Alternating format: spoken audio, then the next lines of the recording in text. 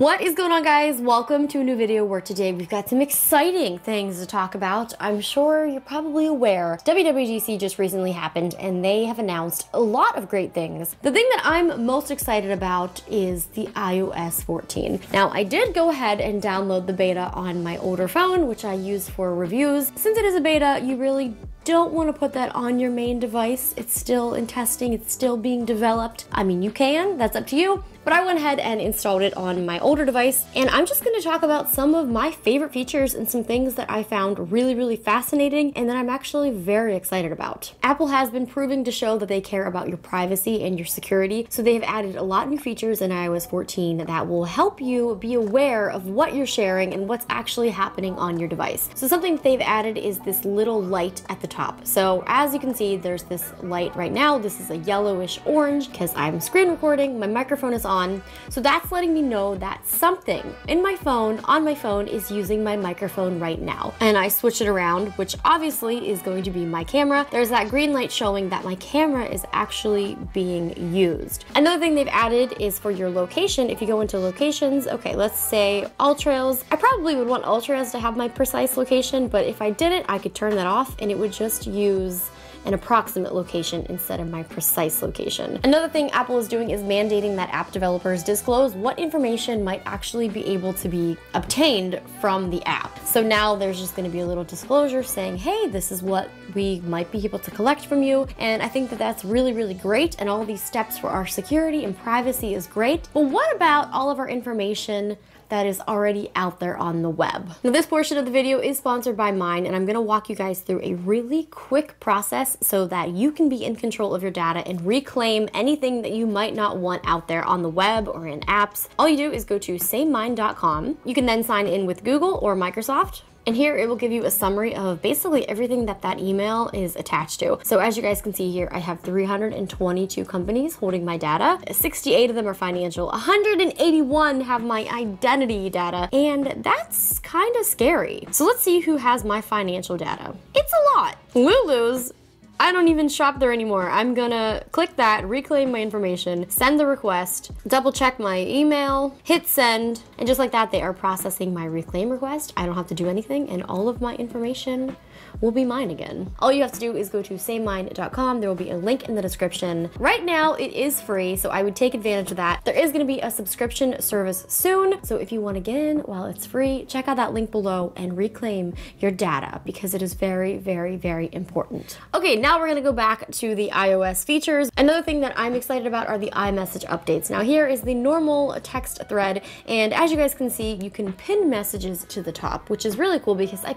pretty much talk to well, I'm in a lot of group chats, but I basically talk to my family, my sister, you know, friends. I've got probably 5 to 10 people that I talk to every single day. And right now I'm in a group chat with my sister and Farouk. I have pinned them to the top. The last message that was sent in the group chat was Farouk saying that he is listening to our podcast now. So now we have inline replies where you can click on it and you can see the inline replies. This is really important to me because like I said, I'm in so many group chats with so many people. It gets messy. So in order to do mentions in group chats, I was having some trouble. I'm like, why isn't it tagging my sister Justine? And it's because I have a poo emoji on her name. I didn't have any trouble tagging Farouk. Basically, you do it like you can add the @ So I'd say hi, it will then turn blue.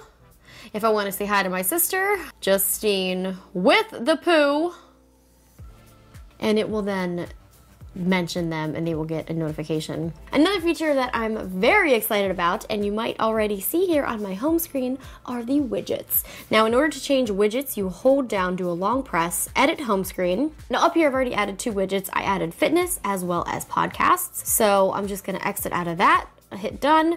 My watch is not connected to this phone, so I don't have any activity, but I've added the widget of the fitness as well as the podcast. Shameless plug, my sister and I have a podcast, so I will link that in the description below as well. You can also stack the widgets and swipe between them. I only have 2 right now. Another thing that was new was the app library. I'm not so sure if I'm gonna use that as much. It's nice that it kind of organizes everything for me, but I will say something that I do like is the new feature for swiping. You can just hold it down and go between your pages. Once again, hold the edit home screen, tap the buttons. You can either dim your other pages or you can have them visible. I have chosen to hide all of them so that I don't have a million things that I'm flipping back and forth in between. So we talked about widgets, we talked about iMessages. Let's talk about picture-in-picture. If you're like me, I'm obsessed with watching shows. I will carry around my phone, my laptop, my Surface Pro X. I will carry around all of my devices depending on which I'm watching the show on. So now that picture-in-picture is a thing, it's nice because you can multitask. So say we want to watch something on Apple TV Plus.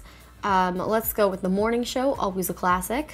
That show is so good. You can then just hit this picture-in-picture. You can go back to what you're doing. Maybe I want to browse YouTube while also watching the show. Maybe I want to check the weather. You know, depending on what I want to do, you can still watch your show. If you swipe it away, the audio still will be there, which is really nice. And I don't know about you guys, but I'm very, very excited for picture-in-picture. I believe it is going to work with a bunch of third-party apps as well. Right now, it definitely works with Apple TV. I've tried a few other browsers and it wasn't working, but this is still the beta. So that's a start. And then you just hit the X and it'll go away. We also have the new Siri, which you can hold in and it just pops up right at the bottom. Hi Siri. Hello. Apple has also been really good with their accessibility features. Now, something that is new is the double tap on the back of the phone. You can either double tap or triple tap. So in accessibility, if you go to touch and you scroll all the way down to back tap, right now I have on double tap, which will take me home, triple tap, which will spotlight. So all I do, double tap the back, and it takes me back to my home screen. Now, if I triple tap,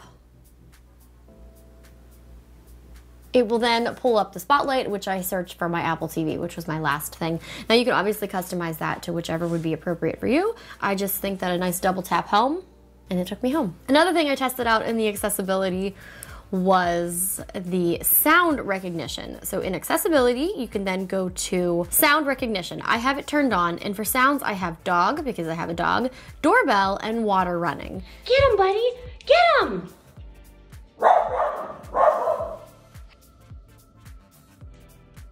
Maddie, you were recognized. This is a really, really good accessibility feature. So if you're on your phone and this is able to alert you that a fire alarm or a smoke alarm or your animal is barking, that's just this nice little added feature that potentially could save your life. Now, I'm sure there are a lot of other ways. For me, thankfully, I've never had to worry about this, but I turned it on just to kind of test it out, and when I knew the dog was gonna bark, so I was just kind of waiting for the dog to bark, and I caught him in the act. But Apple has always done an incredible job with the accessibility, and I'd love to see all of the updates that they're doing. Which magnifier was something that I think it came out with iOS 13, but magnifier I have added. There's also a shortcut you can add where you can change what the triple tap button is the accessibility. I have it set so it opens up the magnifier. Triple click, and it will then open up the magnifier. You can zoom in, and it's honestly pretty clear. But having this feature is a really, really nice little touch. Like, look at that, so neat. Another thing, I travel a lot, or I used to travel a lot. Unfortunately, I only speak one language, and it makes traveling kind of difficult. How many times have there been accidents where I was in Austria and I may have shut down an entire gate at an airport, or I hit an emergency button? We're not going to talk about that. But with Apple's new Translate app, it's supposed to hopefully ease any translation problems that you might have. It has, I believe, 11 languages right now. So say I am somewhere and I want to ask, where is the bathroom? Where is the bathroom? It can then say, "Donde está el baño?" which actually I knew that one. And what's also really cool is if you want to click on one, so say I clicked on baño, it will then pull up the definition and give you all types of information about the bathroom. So those are just some of the top features of iOS 14 that I found very interesting. Definitely most excited about the messages as well as the picture-in-picture. Everything else is just like a nice little bonus. The widgets is actually something I didn't think I was gonna need. And obviously all of the new privacy features are really, really good and really practical. Once again, thank you so much to Mind for sponsoring this video. Make sure you check out SaveMind.com. There's a link in the description. It's very important that we know where our information is being stored on the internet. But thank you guys so much for watching. Make sure you subscribe. Let me know what your favorite features are of iOS 14, and I will see you guys again soon for a new video.